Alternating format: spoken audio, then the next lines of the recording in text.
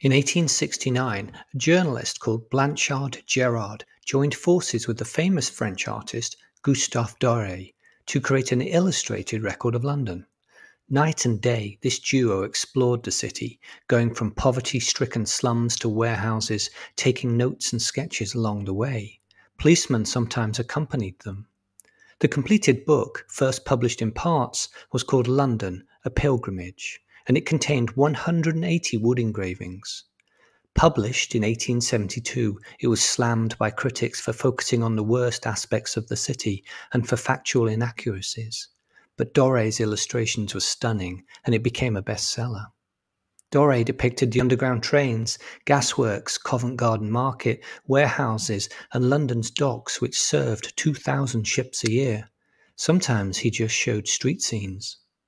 The artist is best known for his wood engravings. His ability to capture a moment with light, shade, and darkness was second to none.